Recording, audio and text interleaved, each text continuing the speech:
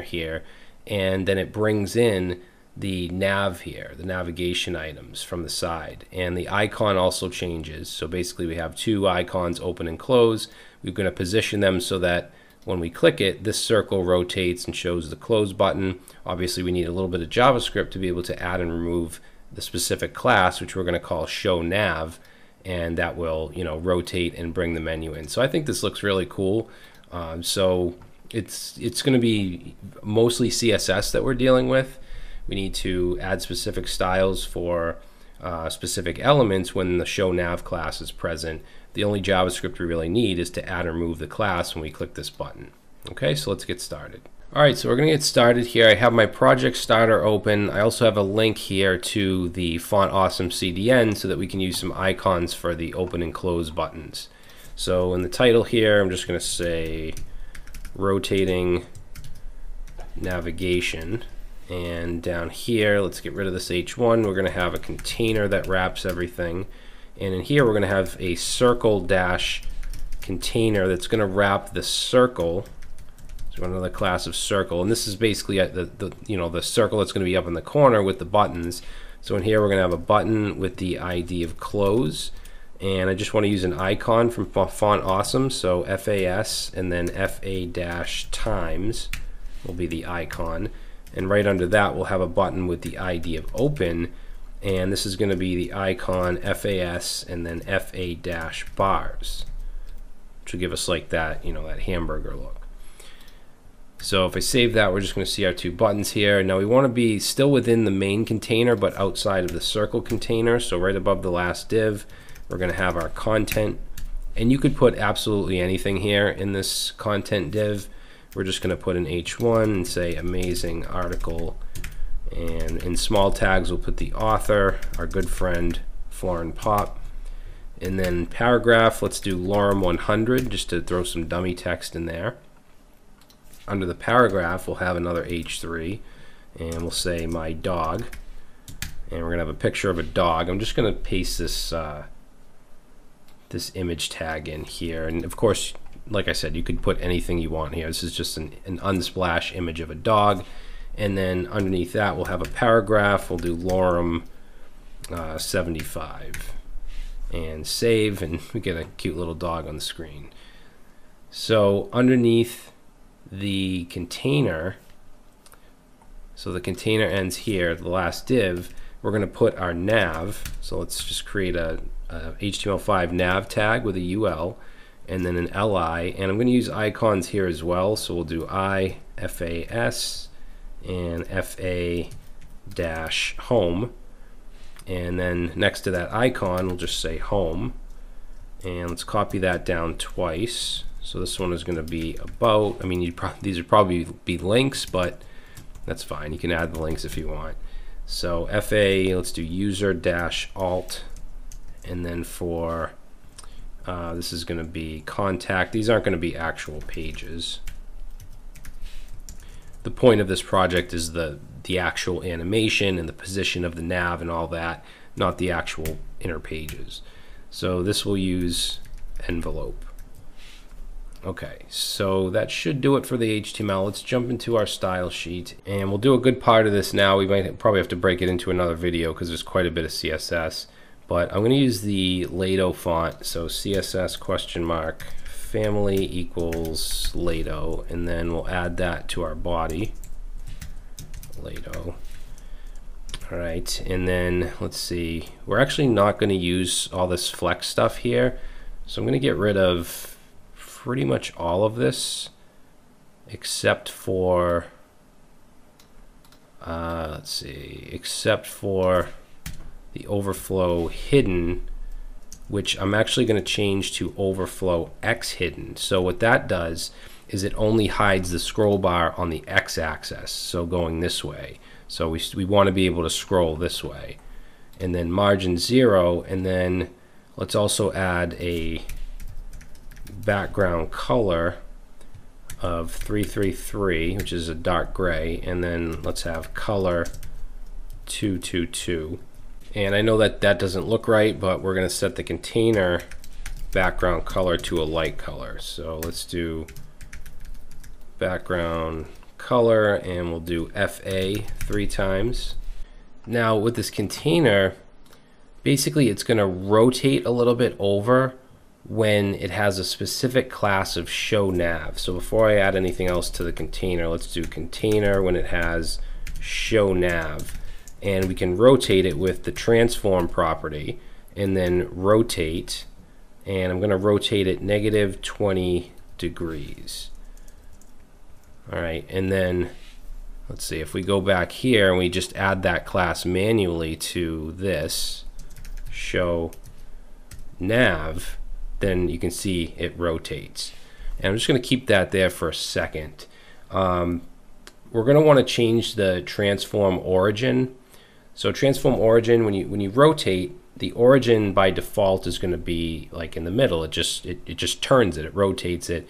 However, we want it to rotate from the top left position. So it rotates, I can't really explain it. If you go to the MDN docs for transform origin, you'll be able to see how it works with different values. But we want to set the transform origin property to the top left. Okay, so now you can see the rotation point is up here instead of in the middle. Now we do want to transition on that because we don't want it to just flick, rotate real quick. We want it to be smooth. So let's add a transition onto that. We want to transition the transform property, say 0.5 seconds, and we'll just use linear, so it's just all one speed or whatever. And you can see it actually does it when I save because we have that class on it. Now I'm going to just go ahead and get rid of that class for now, but we know that it does rotate when it has that specific class added. So some other things I want to do here is just set the width to 100 viewport widths. So basically take up the whole, the whole viewport horizontally. And then let's set the min height to, I'm going to set that to 100 viewport heights. So we want to take up the whole viewport. And then for padding, let's say padding 50 pixels all the way around. And that should do it for the container. Now let's work on the circle container, which is around this. So circle dash container, and I want to position this in a fixed position, and we want it to be like a half circle on the edge of the page. So we'll set this to -100 pixels for the top, and then left, same thing, -100 pixels. And right now we just don't see anything. Basically the buttons are not showing right now. So for the circle itself, because remember we have a circle container, but then we also have a class of circle that wraps around the icon. So this is where we're going to add like the background color, which is going to be hexadecimal FF7979. And let's set a height of 200 pixels and a width of 200 pixels. And now you can see it up in the corner there. We want this to be a circle, so border dash radius, we're going to set that to 50%, make that a half circle. Well, I mean it's a full circle, but half of it's off the screen. That's what we did, -100, because we have 200 for the height and the width. If you increase or decrease this, you want to adjust that as well. And we want to position this relative, so we can position the buttons inside absolute. And this is going to rotate, so I want to add a transition on the transform property, and let's make that same thing, 0.5 seconds, linear, so same as the container rotation. All right, and then for the buttons, let's say circle button. And for these I want to, I know we can't see them at the moment, let's actually position them first. So we'll position them absolute. Oops. So we want to position absolute, and let's put them top 50% and from the left 50%. And then let's make the height 100 pixels. And then let's set, and I know it doesn't look right yet, let's set the background to transparent, and they're both they're both in the same exact spot right now. We want to take off that border, so border 0. Let's set the font size bigger as well. So font size, we'll set that to 26 pixels. And let's set the color to white. Okay, and then I just want to get rid of this border when it's in its focus state. So let's say dot circle, and the button we want to target focus and set outline to none. Okay, good. Let's see. So each one has an ID of open, one has an ID of close. So I want to target the open. So circle button with the ID of open, and I'm going to set that left value to 60%. Okay, the open button is what we're going to see initially, and that's where I want it positioned. So for the close, let's say circle, and we want the button that has the ID of close, and I'm going to set that to top, and let's set that to 60%, and this is relative to the circle. Okay, and we want to rotate this close button, so let's use transform rotate, and we're going to rotate at 90 DEG, so 90 degrees, and let's set this transform origin. Transform origin is going to be top left as well. So now I save it, and you can't see it. It's up here. In fact, if I take my container here, and let's just temporarily set this to 200 pixels, you can see exactly where it's positioned.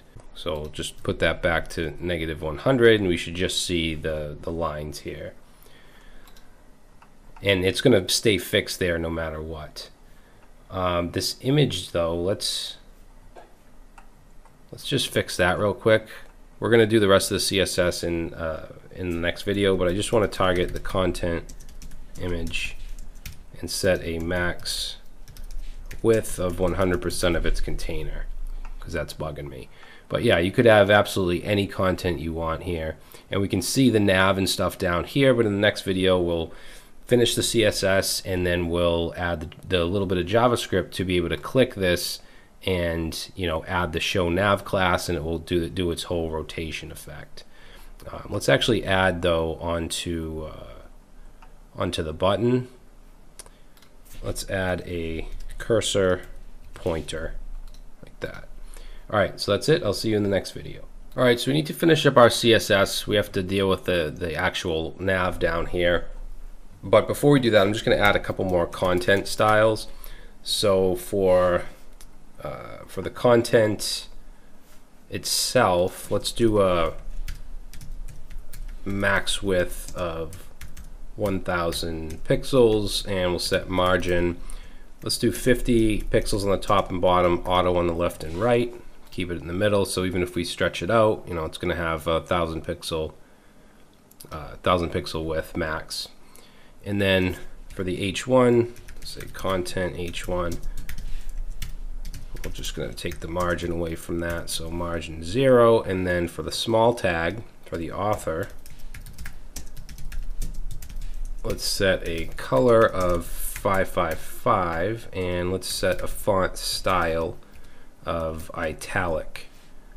And then for the paragraphs, so content paragraph, we're going to set color to 333, and let's increase the line height to 1.5. And we already have the image at 100% width. Good.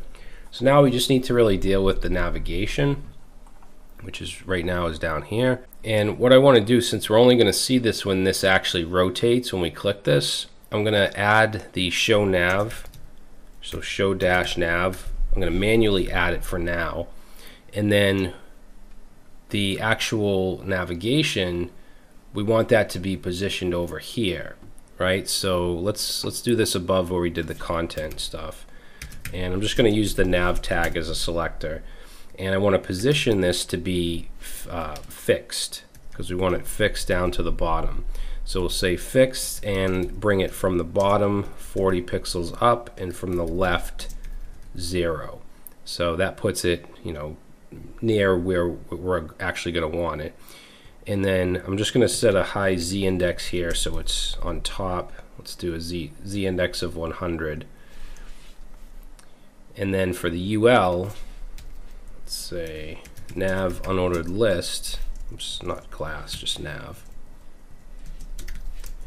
So for that, let's do a margin, not a margin, let's do a list style type of none. So that will get rid of those bullet points. And then I'm going to set padding left to 30 pixels. And then we want to style the list items, so nav ul li. And I want them all uppercase, so let's do a text transform uppercase. And let's change the color to white. And let's set a margin of 40 pixels on the top and bottom, so we're really going to separate them from each other. And then let's bring it over here. We need to have it initially over here more to the left because it's going to come in as this rotates or right after it rotates. So to do that, we can use transform, and we want to translate on the x-axis. So translate x. We want to bring it left, so that would be negative. We'll do negative 100%. So if I save that, now you can see that it's, you know, it's way over here. We can still see it a little, but that's fine. It's just going to come in. But we want that to come in smoothly, so let's add a transition on that. So transition, the transform property, and we'll do a 0.4 second duration, and we'll use ease in here. And then let's see, for the, you know what, let's comment this out for a minute just so we can actually see this. I want I want some more space between the icons, so let's do nav ul lii, and I'm going to set the font size, let's do 20 pixels, and let's set margin right to 10 pixels. Oops. Okay, so it makes the icon a little bigger, also put some space in between them. Now, we're going to want each one of these to stick out a little more, kind of going at an angle. So what we can do is take the nav, let's say nav ul li, and then the direct li after that. And let's add a margin left of 15 pixels. So if I save that, what happens is the li's after the initial li are going to stick out 15 pixels. Now I want this last one to stick out even more, so what I'll do is take this, copy it, and let's say li plus li plus li. So basically anything after, you know, this one here, so the contact one I want to stick out double that, so 30 pixels. So now you can see that it's at an angle, kind of at the same angle as the pages here. So we have initially we have this negative 100% translate x. So if I uncomment that, it goes almost off the screen, but we're going to want these ones to initially start out more over as well to the left. So I'm going to copy that, and for this one here where we have our margin left 15, let's do negative 150%, and then for this one here, let's do negative 200%, because we need those to be over more. Now when we have the show nav applied, we want it to actually show the navigation. Everything we just did is the default when you first come to the page. When this class is actually there, which it is now because we manually added it, we want to see all the navigation stuff. So let's go, where do we want to do this? We'll go right above the nav here, and let's say, so the container div, when it has show dash nav, then we want to take the direct navigation LIs after that, and we want to bring them into view. So let's set transform translate X on all of those to 0, which is going to bring it to its its original place. And I want to add a little bit of a delay, so we'll say transition delay. Spell that right? Transition delay. I'm going to set that to 0.3 seconds so that it comes in, a little bit after. Oops, I forgot my semicolon. So it comes in a little bit after the rotation. So now we're able to see it because we have that show nav. So if we take this off, then we just have, just looks normal. And then if we have it, you can see it rotates and it shows the navigation. Now we want to have the functionality where we click this, then it adds that class, which is going to be pretty easy. So let's jump into our script here, and let's create a variable called open, and we'll use document.getElementById. We have an ID of open. We also have an ID of close. So close, and then we also want to grab the container. So const container getElementById. Actually, no, that's a class. So let's do. I mean, you could add an ID, or you could just use query selector. And we want dot container. It's a class. All right, so let's take open and let's add an event listener to that. So we want to listen for a click, and when that happens, we're going to run an arrow function, and then we just want to take the container, and from the class list we want to add the class of show-nav. And then close is going to be similar, so I'm just going to copy that, and let's change this to close, and then let's do container class list remove. All right, so if I save that and I click, okay, so that happens. So let me just reload. So I click, and that rotates, these shoot in, but we can't see the close here. So to handle that, let's go back to our CSS, and we basically just want the circle, this to rotate when there's that show nav class. So I'll go right below the circle. So let's say circle and dot show nav. And then we're not actually not circle, container. So when the container has show nav applied to it, then we want to style the circle. And what we want to do with the circle is rotate it. So let's say transform rotate, and we're going to rotate it -70 degrees. Okay, so now once it rotates, we can see the close button. Just because of where it's positioned, when the circle rotates, it just comes into view. All right, so that looks pretty good. So not too bad. I mean, we're just adding and removing a class, and we're setting certain styles on the circle and on the navigation, when we have that class applied. So you could use this with any website, any application. So that's it. Let's go on to the next video, next project.